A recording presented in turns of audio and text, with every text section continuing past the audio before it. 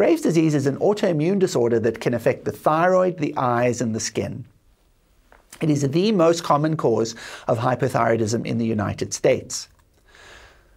Stimulation of autonomous production of T4 and T3 is through antibodies against TSH receptors. These receptors can be checked in the serum as a TSI, or thyroid-stimulating immunoglobulin, or thyroid-releasing antibody. A positive family history is always a frequent accompaniment. A new diagnosis of Graves' disease, one would start by checking thyroid-stimulating immunoglobulins, which are there to stimulate TSH receptors present on the thyroid gland, which in turn increase the activity of the gland with consequent increased production of thyroid hormones, usually T4 and occasionally T3. Thyroid function tests reveal the classic features of low TSH, high T4, and/or T3. Let's go through some of the clinical signs of Graves' disease. Patients may have an elevated blood pressure on physical exam. They may also have a widening of their pulse pressure. A widening of the pulse pressure manifests when the systolic blood pressure is much higher than the diastolic blood pressure. This is the hallmark of thyroid hormone effect on the heart, where increased cardiac output and increased pumping of the myocardium occurs, thus widening the pulse pressure.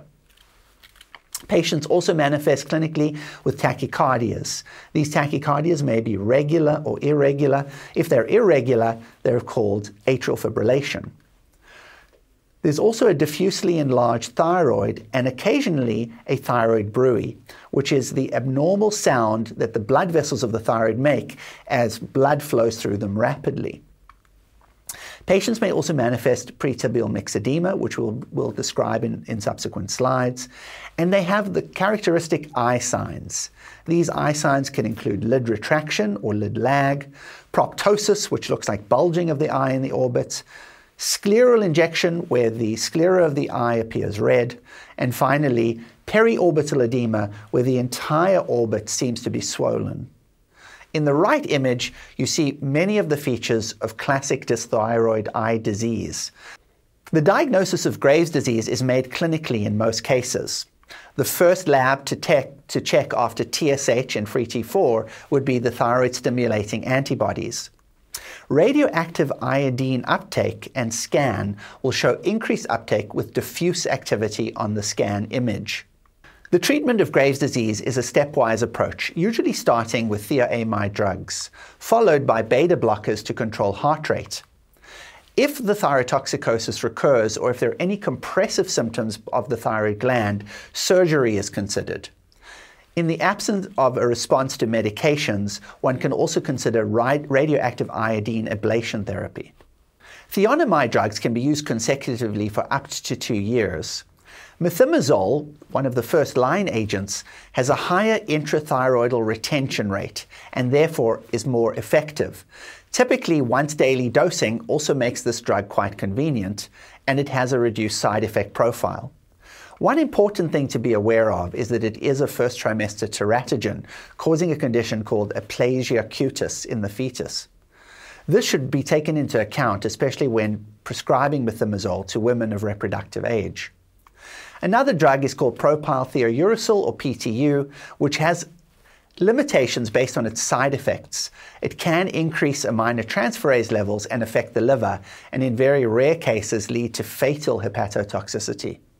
Second-line treatment for Graves' disease includes radioactive iodine ablation, which will in most cases render the patient completely hypothyroid. As a consequence, they then would require lifelong thyroid replacement. Finally, surgery is considered in patients in whom control cannot be achieved with drugs and who are not comfortable with radioiodine therapy. Other lab patterns of thyroid disease worth mentioning. When you see a normal TSH but an elevated T4 and/or T3, consider the rare condition of secondary hypothyroidism that is caused by a TSH-secreting pituitary adenoma. Where the TSH is low, plus a normal free T4 but an elevated T3, this is the condition we described earlier known as T3 toxicosis. And then finally, if the TSH is low with a normal T4 and T3, consider the condition of subclinical hypothyroidism. typical causes of which include pregnancy and other non-thyroidal illness.